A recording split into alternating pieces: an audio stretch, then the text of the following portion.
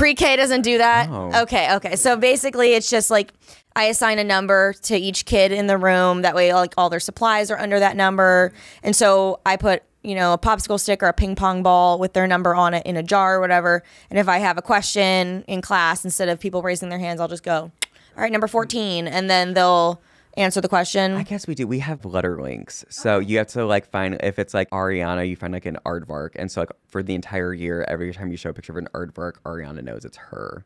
Oh, okay. So Ariana Grande, if you're watching.